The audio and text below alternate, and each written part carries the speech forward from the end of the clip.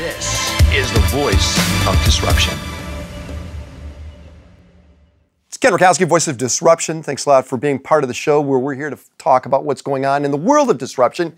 Joining me in the studio is Mr. Vin Clancy. And now, Vin, many people may not know you because you are a new name when it comes to the word hacking, growth hacking actually, right? That's right. What is growth hacking? So growth hacking is the disruptive marketing practices that the likes of Uber, Airbnb, and Facebook used to grow massive without traditional ad spend, which I'm now bringing to traditional industries and traditional businesses. You mentioned some pretty disruptive companies themselves, Airbnb and Uber. They went after industries that were legacy, they were old, and they were ripe for the picking, right? That's right. Does that mean I have to, or the people that are listening have to be in those industries that are also legacy, ready to fall apart, or could it work for anyone when it comes to growth hacking? All industries are being disrupted or will be disrupted in the next 10 to 20 years. So these practices, it could be disrupting the sales channel, the marketing channel, the product. So there's multiple areas that you can disrupt, and growth hacking can help in all of them. Okay, anything.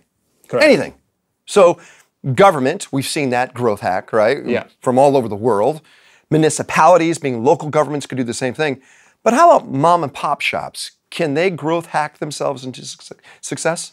Absolutely. For instance, when Pokemon Go was big, you had people creating Pokemon shops in their little coffee stores, and then Pokemon people would rush in, and while they were there, they would buy coffee. So you can use technology to disrupt and get people to your store. Got it. People want to find you. What's the website for you?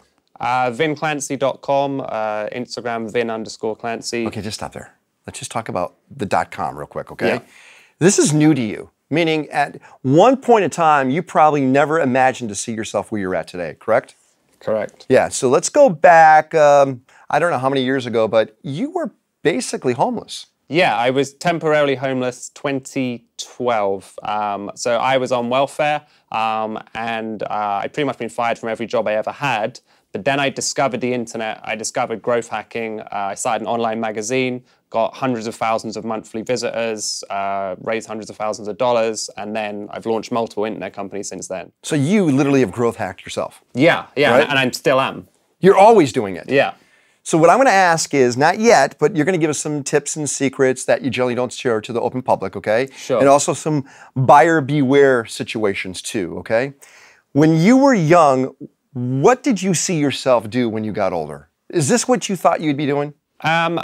I think writing was always big, and in a way, I'm doing that now with the copywriting and the tweets. Writing has been a consistent theme across when I started music journalism right to today. People don't see you right now. If they're listening, you're wearing a Michael Jordan outfit, a Chicago Bulls outfit. This is your uniform, I guess. Is there a reason why you got a MJ whole outfit on?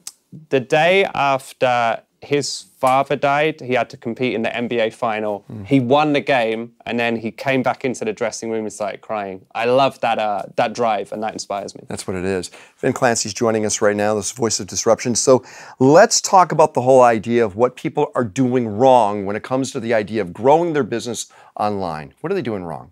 So they, by default, they try and spend their way out of problems, when they can actually do a lot with organic traffic, community building, email lists, and social media before they get to that point.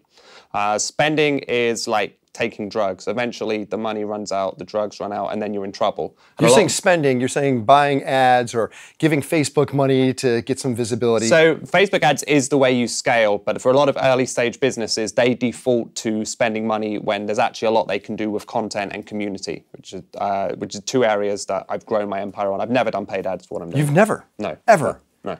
Okay, so most people don't realize one of the most important things to have is a bit old school, and that's an email address, right? Yeah, absolutely. And people say millennials don't have email addresses, and this is true until they get a job. Then they do. No one escapes. But capturing that email address, making sure it's real, and knowing it's a precious asset, that's what you're all about, right? Absolutely. So we've seen people build big Facebook pages or Instagram pages, then they change the algorithm, and you don't have access to those people. Right. But when you have an email, you have that for life. People don't change their Gmail address. And you always feel that you have to offer an incentive, a value to get that email address. You're not stealing it, you're trading it. Value for that email address, right? Yeah. In an ideal world, you should be sending them something physical like your book, and they only pay the postage on it. But certainly something that solves their biggest problem The one secret to losing weight most people will never do. The one secret to meeting girls. So that's the sort of lead magnet people want. It sounds like clickbait. Clickbait is a kind of negative term. But it does sound like it, right? So the thing with clickbait is if you don't have a title that makes people click, you've wasted your time creating the product or article anyway. If the headline's no good, the rest of it doesn't matter. Okay, so your function in the world today is to help people have giant growth inside their business utilizing online tools. That's right. Right? All right, give us some secrets. I need 3 unbelievable secrets. By the way, Vin Clancy's joining us right now. We're talking about growth hacking.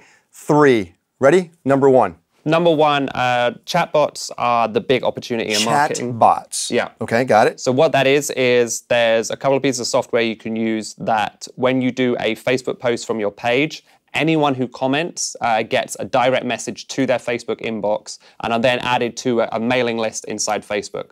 Why is this better than email? Because chatbots have a 97% open rate because everyone opens their Facebook messages right now. Yeah, I've noticed even going to certain Facebook pages, the messenger pops up now. Yeah. It's almost defaulted. Okay, so chatbots doesn't cost anything, does it? No, ManyChat or ChatFuel, one of them is free. I forget which. Okay, that's 1. Number 2. Number 2, the big opportunity in organic personal branding is LinkedIn. LinkedIn has become a personal branding platform, not just somewhere you look for jobs.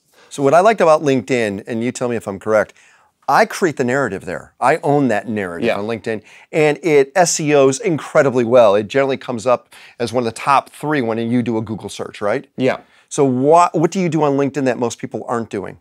So there's automated software you can use to connect all of your target prospects at scale. And then if they choose to connect with you, you can send them an automated message. So you can target hundreds of people every single day using software like Linked Helper and GPZ.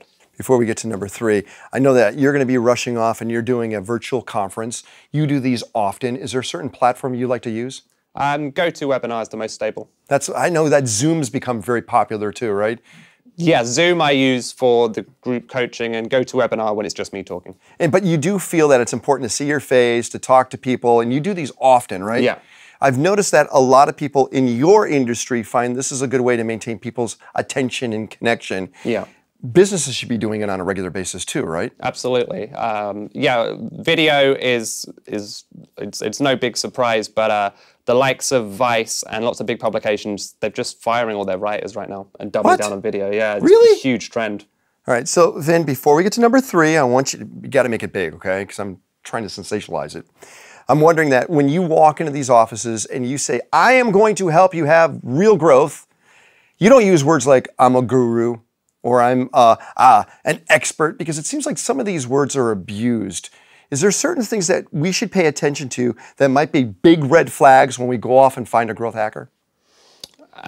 So if they can't talk at length about what they do, if they can't talk about where the future is heading, basically if they give you short answers, I find that's a massive red flag that they have no idea what they're talking about. Okay. So being able to go to a meeting and learn something and have a full plan that you could execute even if they don't do it, because they're so full of ideas. I think ideas are the currency. Ideas are the currency, but execution's actually where the reward is. Yeah, absolutely. Right. But if they don't have the ideas, they probably not be able to execute anyway. Okay, another challenge is this.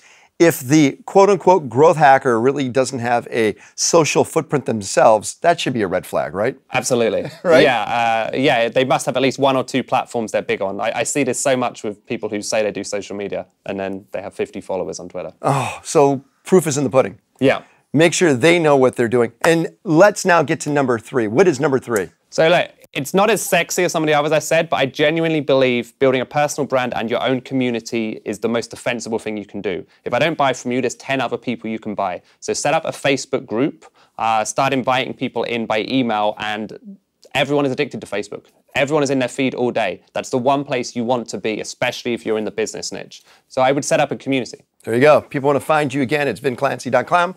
That's where you go and hang out. Vin, thanks a lot for hanging out with us on Voice of Disruption. Thanks a lot. We'll be right back.